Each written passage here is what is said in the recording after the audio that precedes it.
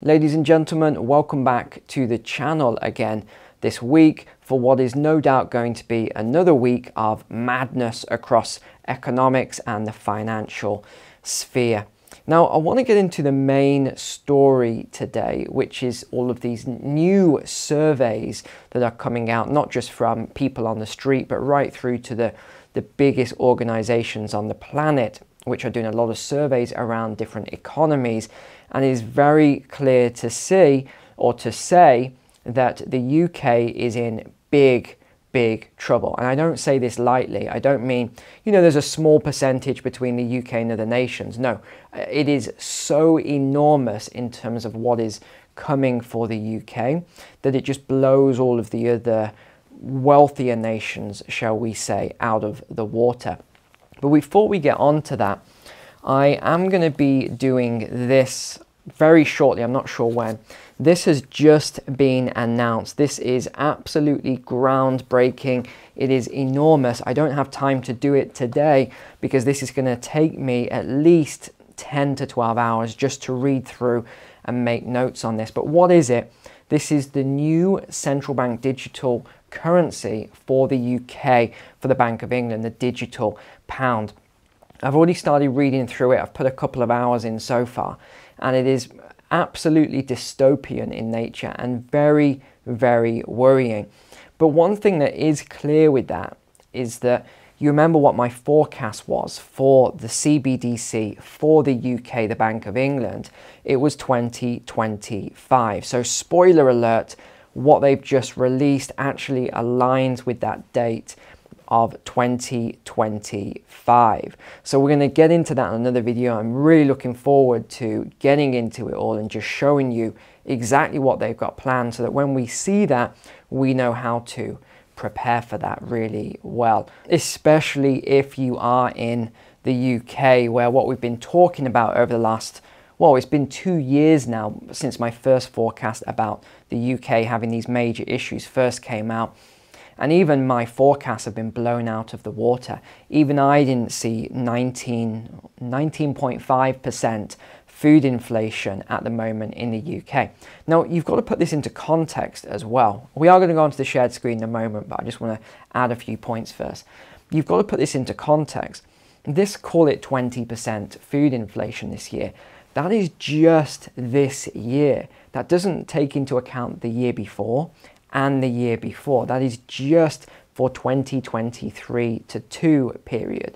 So this is really bad. And despite them continuously saying that food inflation is going to drop and food prices are going to drop, they just keep going up and up and up. And today I want to show you the data which actually proves what I've been saying for a long time now and backs up the fact that we are in big trouble if you are in the UK, and this is not going away anytime soon. Even though they keep saying, oh, by the end of 2023, inflation will be down and the economy will be stronger and all these other things. That is not what the data says. That's not what the charts say. The charts say that this is going to get even worse before it gets better. So let's go to the shared screen now then. I want to kick off then with this Bloomberg article that was just released. Britons will get poorer faster than their wealthy peers, survey shows. Now, bearing in mind, we're already, this just came out today, by the way, Britons are already getting poorer and poorer, and this is saying that this is going to continue. Let's read this through then. British workers are poised to take a bigger hit to living standards than their peers in other developed economies this year, according to a Bloomberg poll of financial professionals and retail investors. Inflation will outpace pay rises in the UK to a greater extent than in any other G7 country. Yeah, and that's what we've been seeing actually. We've been seeing huge amounts of protest, much more than most other countries, because wages are so far behind in the UK. Now, from this survey then, what did they say? Which country will see the biggest drop in standard of living? And look at this. This is what I was saying in the introduction. This isn't just a few percentage points. This is 40% almost 40% above the second worst, which was Italy. And Italy is, of course, one of the four nations which economists refer to in a very derogatory term, but the pigs nation, P-I-G-S, and that is Portugal, Italy, Greece and Spain, which have always had a lot of economic issues as part of the Eurozone. So even Italy, they are saying that only 14.7% of those surveyed thought that would be the worst. The UK is way ahead of everybody else. Essentials such as energy bills and grocery bills have risen in price even more quickly than the current headline inflation rate of 10.1%. Yeah, and they don't like to put what that figure is, but it's somewhere in the region of 19.5% at the moment. And of course, that's the official rate. So you can potentially double that in some instances to get a closer rate. That's why I keep saying to many of you, and for those of you who aren't in the private community, I just did a 1 hour long macro video over this weekend. I highly recommend watching it, as I highly recommend every month. That is what I spend the most time out of all my videos, creating that 1 hour macro video. It updates you on geopolitics as well as the macro space, the investment space. I look at every single asset class, give forecasts of where I think they're going. And although I can't claim to be 100% accurate on all forecasts, they are very highly accurate compared to a lot of these other even organizations that put out their forecasts. So I do highly recommend checking out that video if you can. I'll put a link below in the description to that anyway. But one of the things, just to give you a tip around this, one of the things that I actually mentioned was that I've put almost all of my cash or money in the bank, if you want to say that, into gold. So I bought that at a price that I think was very, very reasonable at the time. I didn't exactly time the market, but I did sort of look at where the best entry point would be. And it has risen quite nicely from that point. So I don't think it's any secret at the moment, for those of you who've taken my finance and stock market course, that I'm not in the stock market right now. And the reason why is because there is just too much risk and volatility around the market. But if I was forced to go into a market right now, I think the only one I would probably look at is something like the FTSE 100 if you're in the UK, probably not the 250, because the 250 is very domestic, you see, and we're having a lot of domestic problems in the UK. The FTSE 100 has a lot more, what's the word I can use here, a lot more assets outside of the UK. They're not so much UK domestic focused. There's a lot more international income streams there. But I completely get it, because I get these messages all the time and questions. I wish I could respond to all the YouTube questions and comments that come in every day, but it's just, I spend 3 hours just responding to messages daily in the private community. I spend up to 8 hours making these videos daily. And I have all my other stuff, and I have my property that I'm renovating at the same time.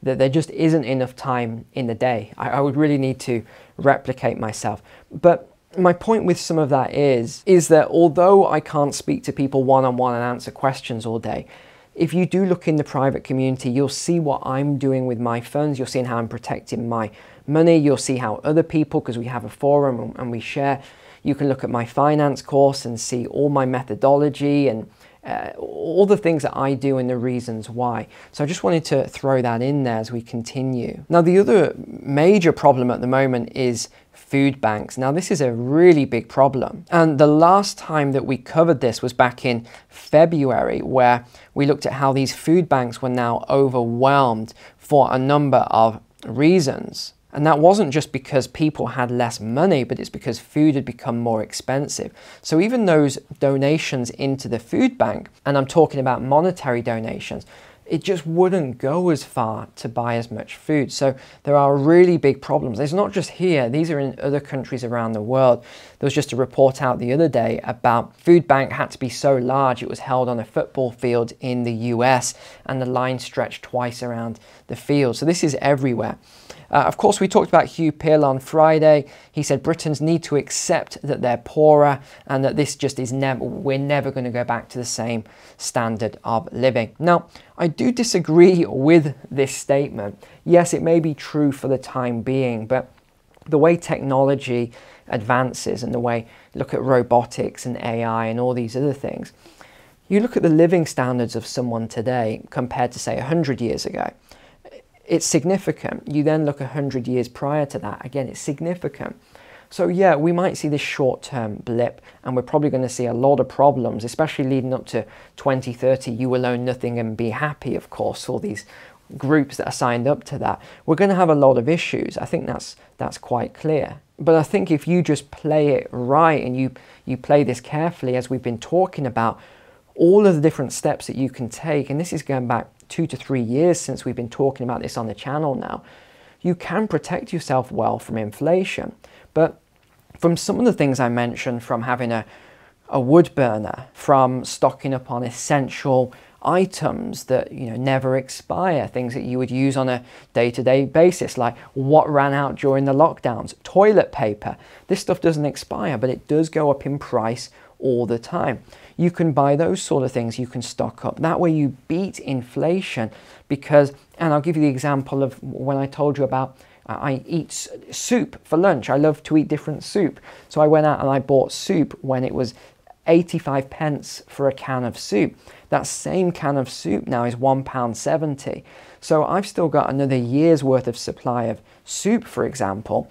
And that is how you beat inflation in the short term. Of course, it doesn't solve that problem long term.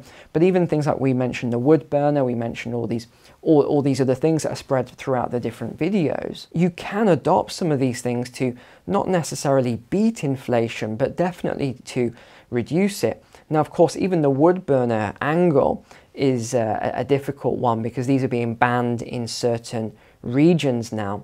And of course, the price of these things is just going up like crazy as well. That's if you can get them. The one that I've just ordered has an 8-month lead time on it.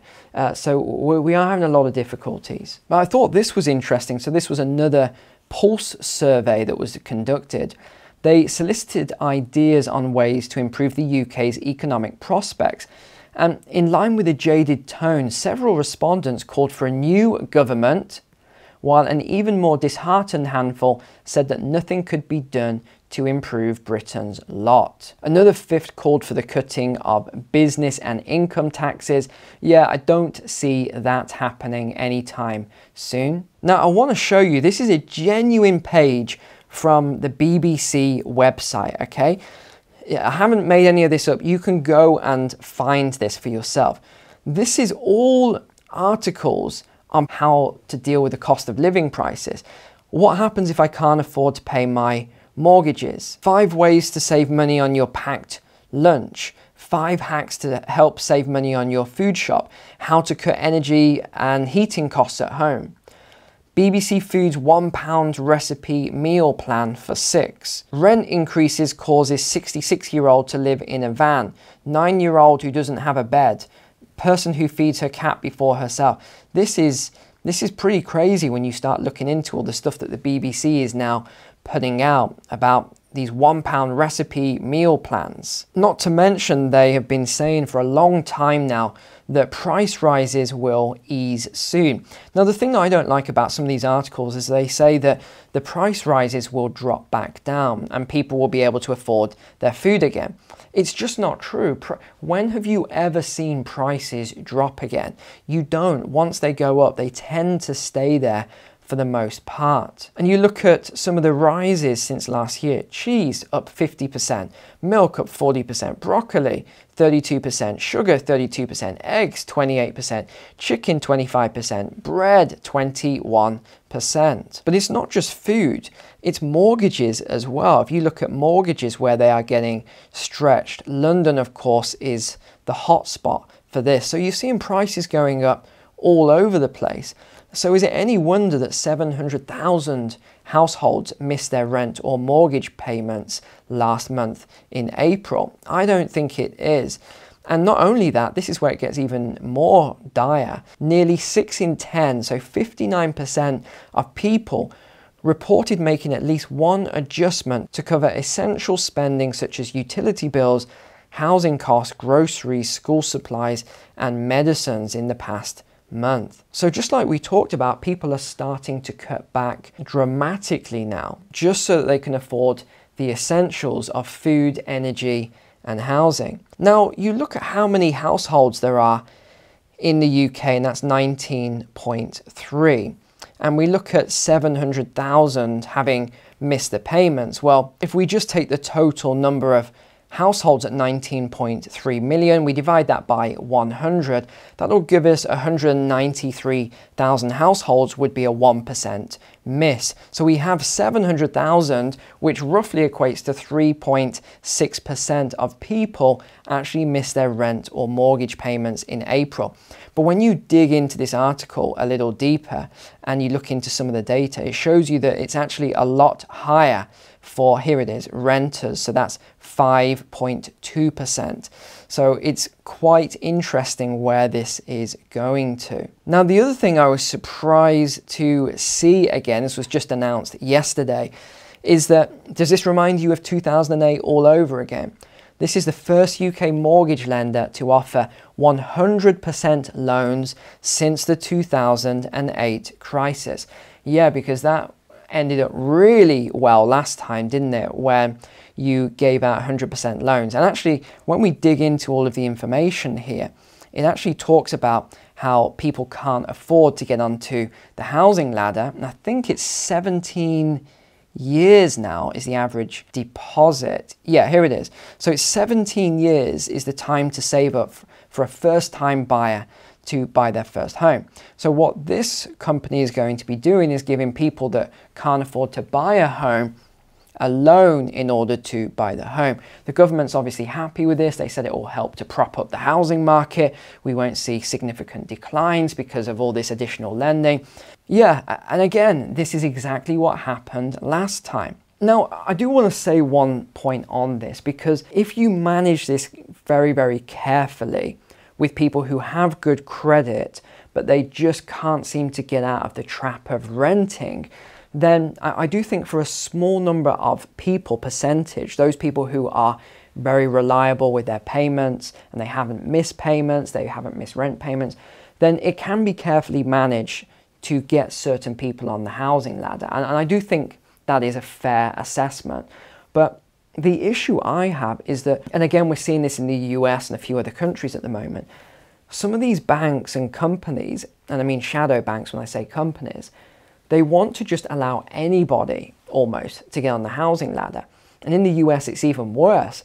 The worse the credit history, it seems as though the more they want to give people houses to get on the ladder. It's mind-blowing, really. But looking back historically, when you give 100% mortgages, it causes a massive issue, because if there is a housing market decline, a lot of people will just walk away from those houses because they've got nothing to lose, so why would they stay in the house? Now, another worrying statistic on top of the other worrying statistics for the UK is that credit card balances have risen by 9.01% in the year to February.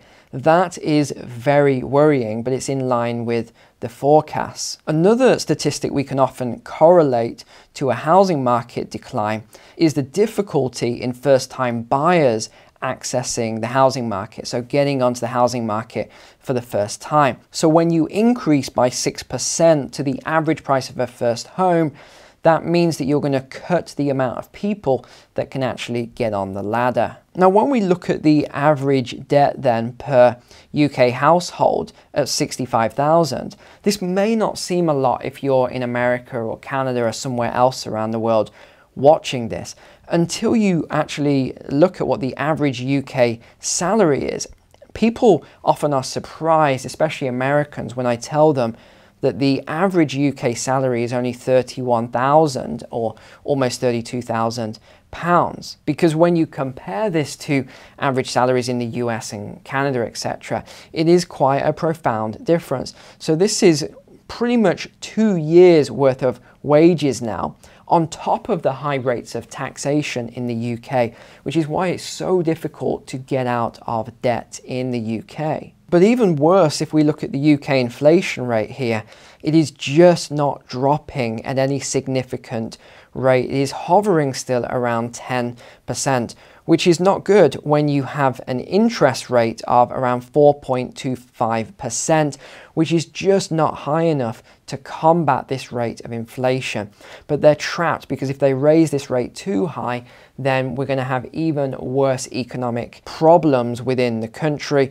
And of course, the debt to GDP ratio is over 100% as well in the UK. So this is seriously, you can see where this is going. This is getting worse and worse and worse. Even core inflation is exceptionally high at 6.2%. This is when you strip out other things such as food and energy, etc. So this should not be this high at 6.2%. That is difficult to bring down. Now, as you can see, we could just keep going on and on and on all day with this. But the general point I want to bring across to you is that if you are a UK citizen, things are going to get a lot worse before they get better. What we are seeing here is this trap now, as liquidity is getting destroyed as well. You're going to see a lot more banks begin to tighten, and we haven't even seen a banking crisis yet, or a financial crisis in the UK. And even if we don't see that in the UK initially, what do you think is going to happen when these US banks start to fail, when some of the European banks start to fail? The UK banks are very interconnected with other banks globally. So we are going to see a bigger problem coming down the line. And as always, I'm going to say the same thing every time. Please just start to prepare for this now. So many people keep telling me they just don't think any of this stuff's going to happen. But they've been saying that to me for 2 years. Oh, it's not going to happen. We're not going to have high inflation's here, that people say it wasn't going to happen. Oh, we're not going to have any financial crises. We're not going to have wage stagnation. All these things are here now. But yet, if you go back and say, and you've probably done it yourself, you go back and say to those people, hold on, I said 2 years ago this was going to happen. You said it wouldn't, and now it's here. They say, oh, well, yeah, but the government's going to sort it out. So, you're just scaremongering, or, whatever else people say. You've got to love an optimist in this sort of economic climate, haven't you?